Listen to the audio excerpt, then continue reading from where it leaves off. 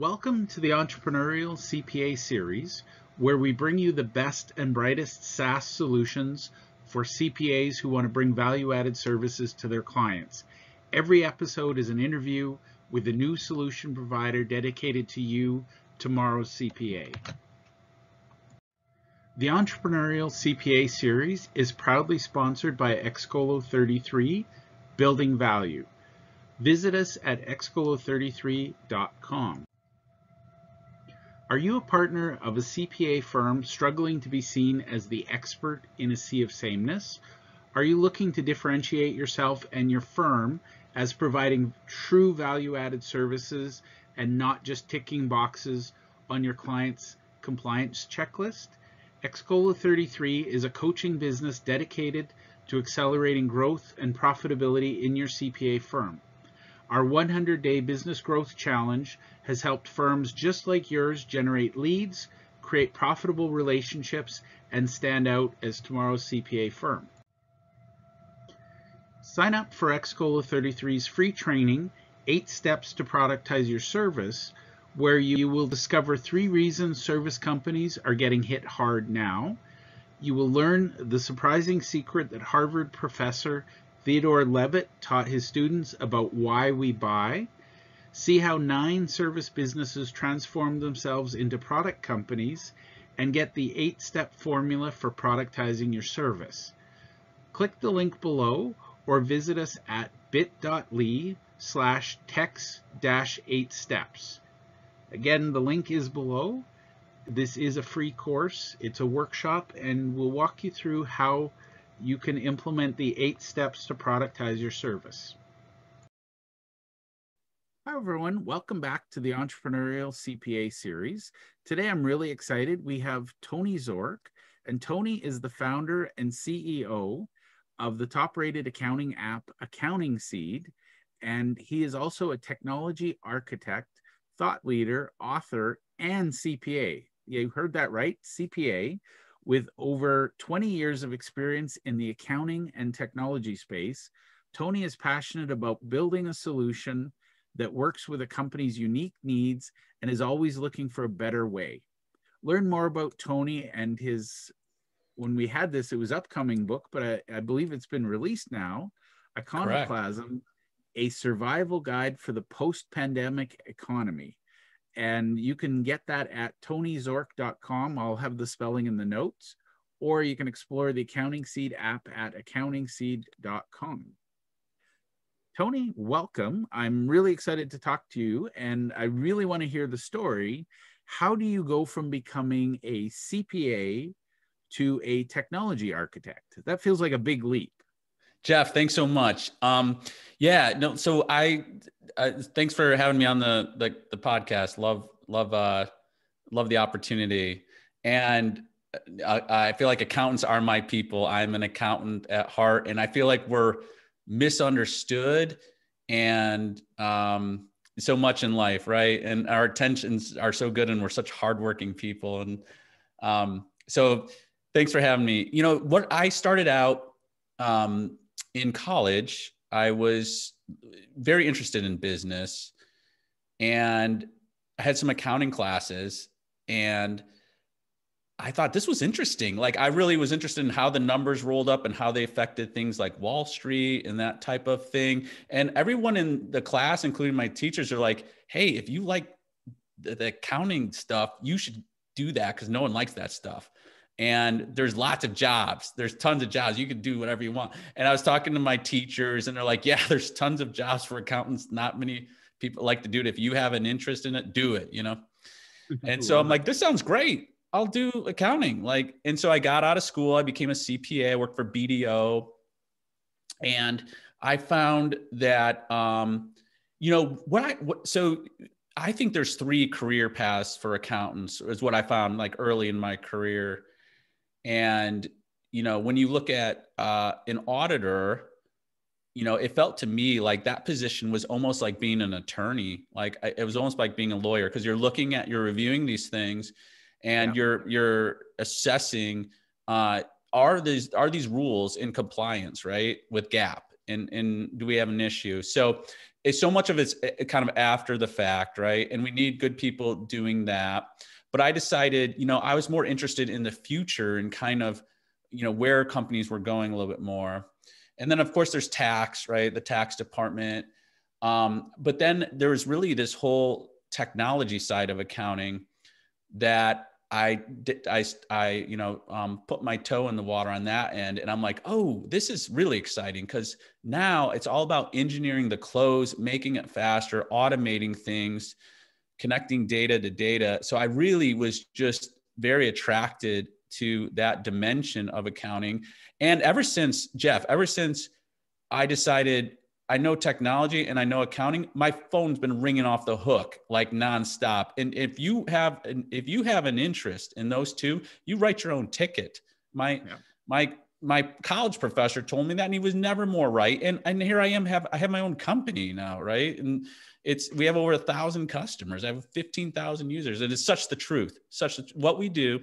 If accountants are in demand everywhere, it's a great profession to be in, and don't worry about all those AI crap talk and all that. There's tons of jobs going to be available for accountants. We have a bright future, because we're custodians of information, right? We present information, we interpret it. So if you have any interest in technology and accounting, pursue it. That's my advice. And that's what I did. And I left my corporate job. I started selling Microsoft mid-market systems.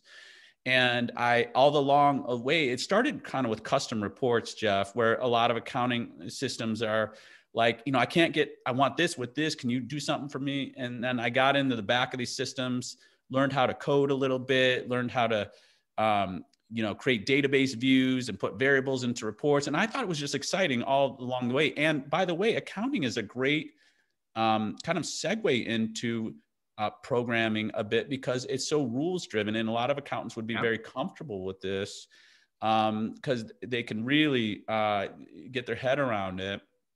Because at the end of the day, accounting is really a set of rules, right? And so then I got into, I had this opportunity. I had about like a half a dozen of my customers around 2008. I had installed Microsoft Great Plains, Solomon in their instances, and they're like, can you connect? The accounting system needs to talk to more systems, especially this one system, Salesforce, CRM. We're doing all of our contracting and everything out of that. And they're like, can you get, Microsoft talking to Salesforce? And I'm like, no. I'm like, I don't know anything about Salesforce. Like, what is that? And what is that? And so then like 6 times in a row, Jeff, like this is like within a span of like 3 months, I had the same request. And finally I'm like, okay, I'm like, this is worth learning. There's like a bunch of people wanting, what on earth is this Salesforce thing? Like, I'll go check it out. Right. So I go over and like, check this out. I'm like, what is this? This is insane. Okay. This is not a CRM program. This is a full blown technology computing stack. You can write your own programs on it. Right. And when you do that, it works with other programs on the platform too. And I was like, this is insane. So I basically said, you know what? I should just write an accounting app on this thing, because that would be way easier than integrating accounting to these other things. And then there's also this concept of, really, it's a paradigm shift then, Jeff. It became really a paradigm shift of where accounting apps really work one way. A technology like accounting is really a platform, and it's a tool set to bend it in whatever way you want. And that's really the beauty behind what we do. And that's how, long answer to your question, but that's how I got to where I was. So I hope that's helpful. I love it. And I'm going to pick out a phrase that resonated with me. You talked about accountancy as a platform. And, I think are more, as a recovering accountant myself, I'm allowed to occasionally nudge our profession along and say, guys, gals, we need to wake up. But a lot of times the accounting has been seen as sort of this lone island of isolation, and the business exists around it. Yes. But the reality is it's meant to be the integrating platform, not the dividing line. And separating sales from marketing from accounting is a little bit ludicrous. So I love that accountancy is a platform comment. Jeff, yeah. And so what, if we look at the reason why, and in fact, you could argue that accounting should lead the process, not be the silo. Because if you really think about, if you start with the end in mind as a CEO or a business owner, where does it end? It ends in the accounting. It ends, that's where it ends. It ends in these financial reports. It's always judged by how this appears in a profit and loss and a balance sheet, right? That's the end in mind. So you should be starting with that. That should be the focal point of, if you're really trying to focus on the end. And I'll tell you why, in my opinion, what's happened, where we are as a profession and why we are in this is because we are too conservative. Okay. I have a whole video on this, by the way, where, we're raised to be conservative, to help our customers. And that's a noble thing. But then we also are in the back office too, which doesn't generate there's no income generation from what we do, right? So then we're hounded for costs, right? We're like, I don't think I should have to pay for you guys, right? Like, you don't bring me more sales. So the CEOs are always like, this is an overhead thing. So not only are you trained to be conservative, you're whipped down by these managers on costs and beaten into submission, right? And then you feel guilty for spending a dime. And then that parlays in over to your recommendations, where you're afraid to, you're not in the vein of kind of taking risks and thinking bigger picture, right? And that's where you get stuck. So my book is called Iconoclasm, that I've come out with. And I feel like there's this formula of what I call challenge, design, and execute. And challenging the existing paradigm is what the first step is about. Then designing a plan to overcome it and executing it. And this is what I feel like is needed in our community, because accountants need to let go of that conservative nature beyond GAAP, right? So I love it. And you're throwing a little bit of a gauntlet out there. You're tossing a challenge at the accounting community, because, I find it interesting. And, I had a very similar experience to you. I loved accounting, not for the audit piece. Like, I really hated the audit piece. And I'm like, why do we focus so much on history? We have all of this data. And, it's, to me, I've always been, I like to joke that I get to be the king of the nerds, because, I can talk to the accountants and the tech people and yeah, bring that knowledge together. But, yeah, I never understood why, I get that auditing is a valid profession. It's a noble profession.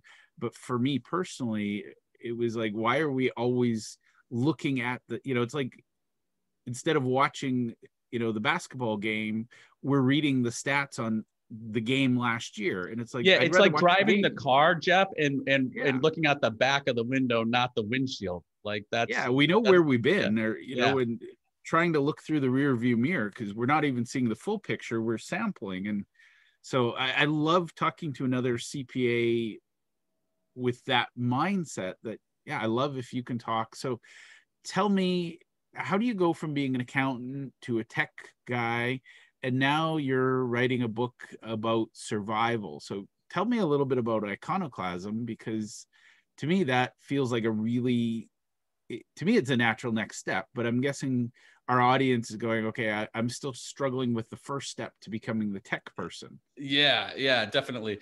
Well, so I'll tell you, you just need to start taking an interest. If you are interested in tech, it does pay to try to work within a single platform, one like ours, where you can do it all.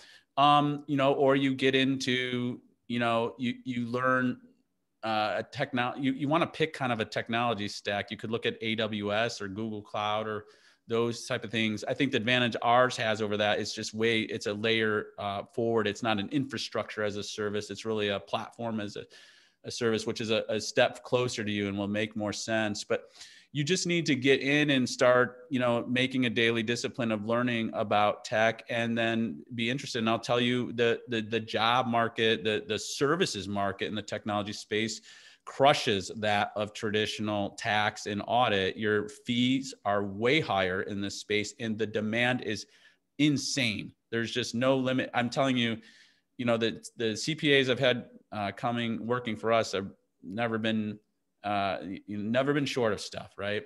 And so it's more of just a choice of what you want to focus on, and there is change, there is learning. But this book though, in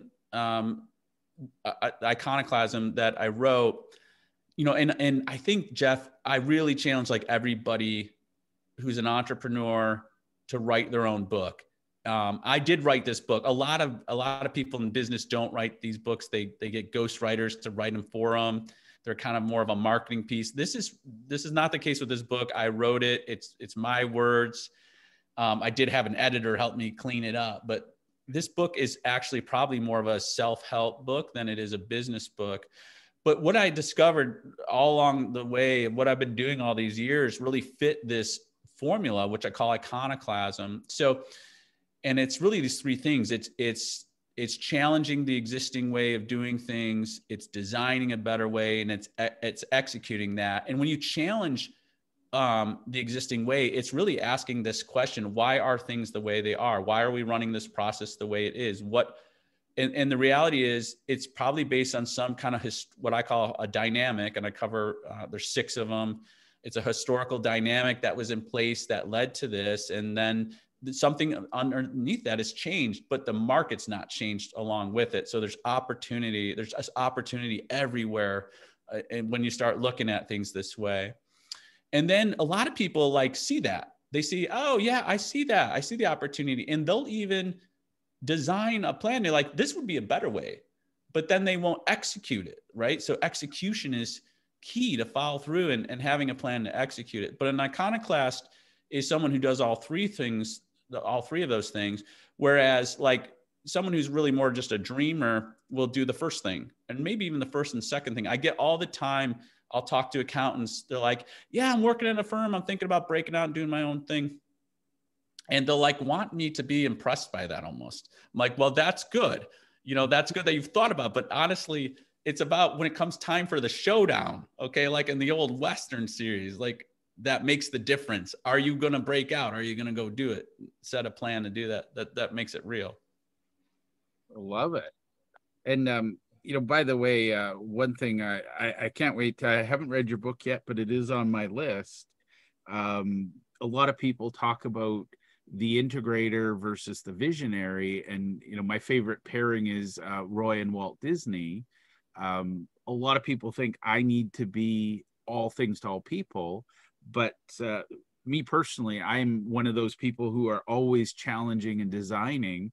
But when it comes to execution, I happily hand that off to somebody else. Mm-hmm. Yeah. And with the challenge design execute formula, it doesn't mean you have to do all pieces of all those, right? It is following through that someone else is executing it, right? Correct. So, I mean, clearly in all these things, it doesn't mean you can't delegate any or all of these things. You can't. Yeah. And I love that, because that's, we all have different personalities. But if we as a collective follow the formula, that's the piece I would bet most of the time. I hate to say it, but most of our fellow accountants are really good at executing, but it's like we've got our head down. And I worked with an accounting firm, late 90s. I helped them bring in Microsoft Word and Excel, and they're like, well, no, that's a waste of time and money. And I'm like, literally me writing out, we would do our working papers by hand. Mm-hmm. And I'm writing these things, and I'm like, it's a little late for us to be to get there. So I agree with you. The challenge is not in our community of accountants. The challenge is not done enough. The execution is, but not the challenge and the design. And that's really the opportunity. And there's so much, right? There's so much opportunity. Well, I will speak from my experience, and I want to hear yours, but the reality is when we start challenging and designing, we get to have a lot more fun. And we meet some really interesting people. Oh yeah, we do. And we develop better solutions and continuously doing that. And bringing, as an accountant, there, you got to think, you got to think bigger than where you're at. Like a good analogy is like Redfin in the real estate market, right? So look at like being a realtor, how COVID, how the internet's changed things, where now those real estate agents are taking like a 1% commission where they were usually doing 6%, but now they're servicing 300 customers, not 10, right? And I think that analogy is going to be completely true in the accounting sector, and the accountants who can figure this out and scale through technology are really going to win big time. And that's, you touched on this very briefly at the beginning, but I want to come back to the doom and gloom.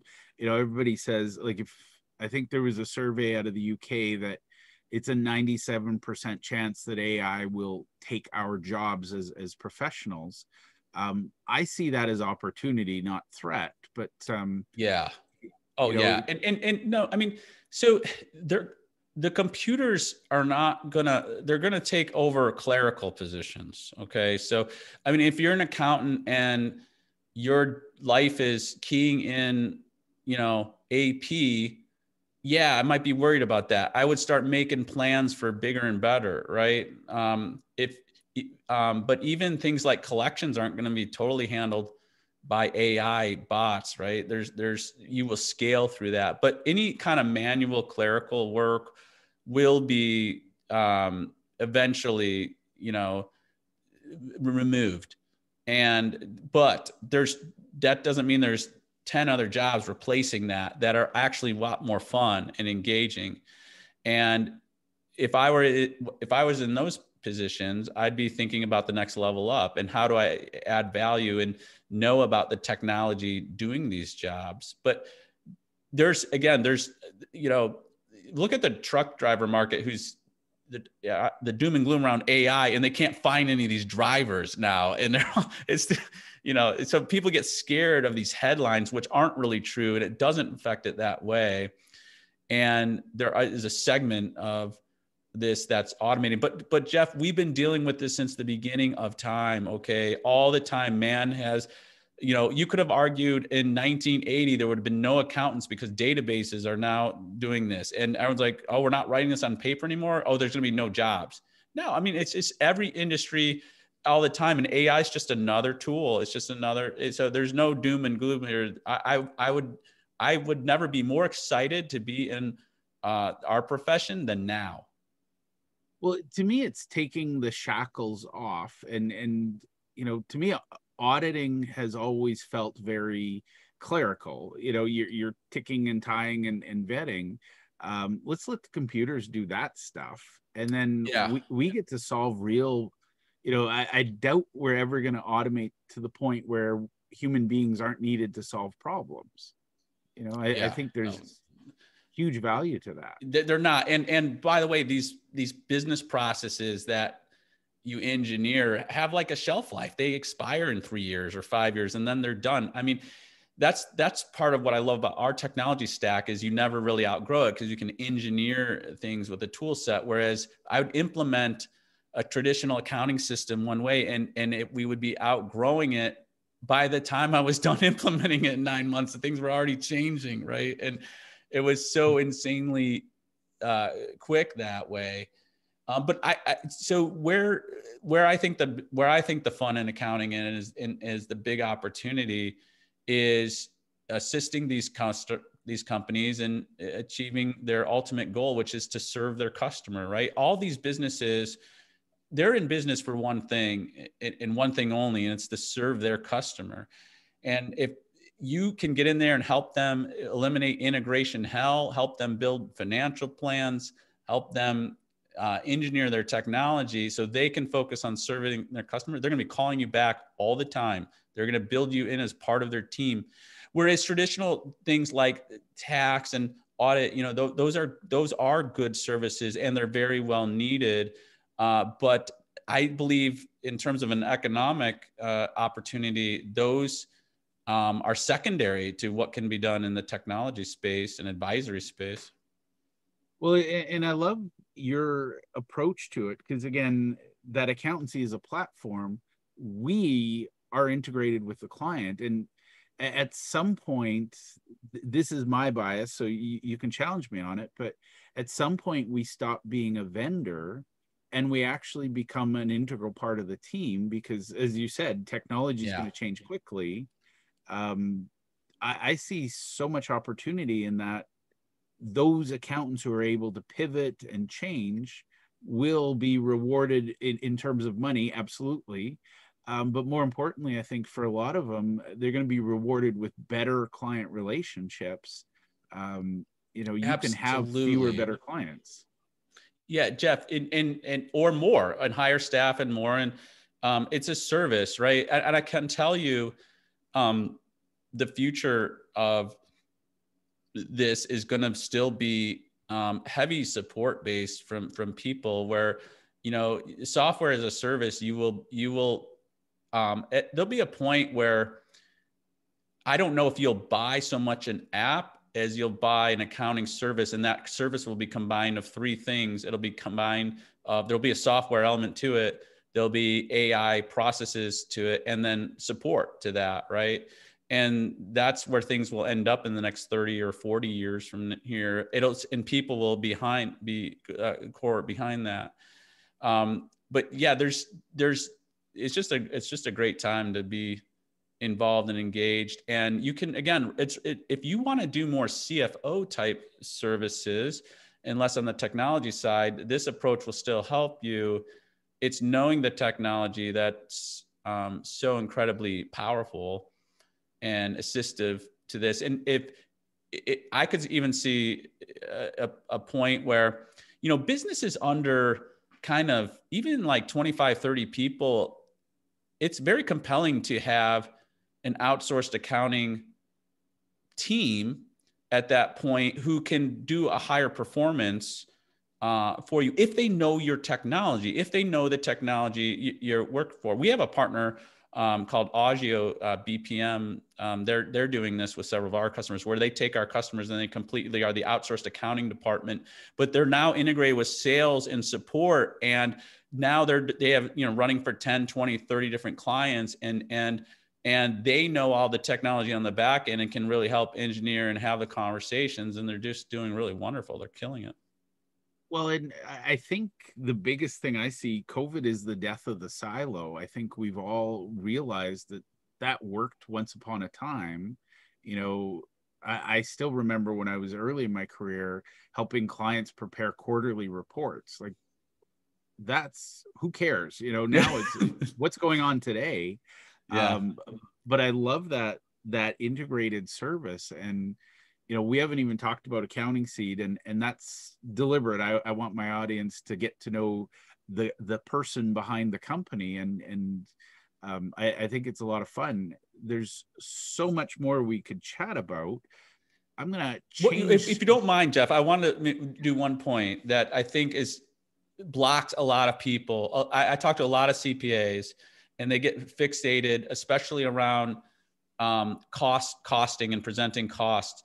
And right now they price their services where they combine like something like QuickBooks in it, and they have one QuickBooks instance, and they're running it for 100 customers. And then all of a sudden now, we're on an online world. So I think it's so important, and it's just not me. You could say like, oh, the guy's talking from self-interest, right? But it's really important to separate those for your client and not take the burden of technology on your firm's services, because you are providing a value-added service to the technology. Let the customer pay for the technology, what they need anyway, which they're going to pay for anyway, and let them choose, right? And then you price your services to run that technology, to power it, to support them. And I think that's just a mind gap that a lot of CPAs who are used to bundling all that in are really struggling with. They're really struggling with, how do I price this? It's totally different pricing model. And I'm just scared to introduce it to people. I'm scared to move off of what I have. It's just terrifying to them. Costs are already too high. Yeah. And with that mindset, the costs are already too high, right? And so they have to do a better job presenting and showing the value of that, which is very doable when you start to take in the true cost of doing all this. I feel like that's an episode entirely on its own All between you and right. I, Yeah. because True. I feel intense pain when people say, "Oh, I got this software for $1 a user for 2 years," and then the price goes up to normal, and oh my God, there goes my margin. And it's like, why are you pricing based on your software? Yeah. Don't be doing that. Don't be doing that. Price on your services. Because you're just going to be, that's a revolving door, and not that you shouldn't be strategic and pick your technologies, which that is important, but don't build that dependency. Let the customer pay for the technology. Don't, bake that in on your side, because so much of it's out of your control, and where the services are not, right? I love it. Now, you and I could spend all day talking about what the accounting profession can and should do, but let's bring it down to really practical. So, as an accountant, I can't call you a recovering accountant because you're still an accountant. Yeah. What would be a couple of action steps? So we've talked a lot about a lot of things, and I know there's the obvious self-serving, go check out Accounting Seed. You're okay to say that, but what are a couple of action items that people listening today, my CPAs, my accountants, what are a couple of action items that they can take away from our conversation? And then I'll give you a chance. If we haven't talked about anything important to you, we'll come back to that. So what are a couple of action items? Yeah, I think the first action item that I would be looking at is just talking to your clients about their technology and their frustrations that they're having, and learning of different technology platforms that are out there, and asking your customers, what's good about it, what are you frustrated about, right? Because I think that will, if just Jeff, starting to ask questions with your clients and following the natural curiosity, as well as starting to think about those clients' missions. What other systems does accounting need to talk to? And when is it reasonable that customer's outgrown a small business accounting solution, right? Because as a CPA, it's really easy to feel like success is almost your enemy sometimes, because these customers are doing great and then they're leaving you, and you don't want them to leave the technology, maybe using QuickBooks or Xero, and you're having a wonderful time supporting them, but they're outgrowing that solution, right? And you have a choice. Do I try to keep them on what I have? Is that what's best for them? Or do I go with them to the next level? And, it's just not the case that a small business app can service a mid-market app. It's just not, and a mid-market app really can't service an enterprise customer. It's logical that you grow out of these different services, but rather than fight your clients who are doing that, help them evaluate what's best, the thing next best for them. And then you become that more strategic advisor. So I think those, following that curiosity, and then go researching the products, right? Really trying to, assess, get demos, and what is it about this that's good? And, oh yeah, my customer was struggling with that. Yeah, that makes sense. This product would really help us do that. I love it. And you and I are going to have a separate conversation about your book, because I feel like you and I could talk. I might have to do a series with you. So All right. Well, no worries. I think we could talk about pricing. We could talk about the book. Are there any stories or examples or things I haven't asked you about that you feel CPAs listening to this need to know right now, that we haven't covered already? I don't think anything other than be proud to be an accountant. Okay, it's a great profession and it's really noble, and have more confidence. And check. I have this video. I'll forward you the link. Why are accountants so conservative? Check this out, because we get the crap beat out of us for being an accountant. It's hard. When you say a recovering accountant, to me, that means you've been through what I've been through, which is you've gotten you've gotten whittled down, you've gotten beaten up for wanting to propose costs, you've gotten shot down, you've gotten put in a silo, all those things, right? And so have more confidence, but then don't be so rigid, right? Be more flexible.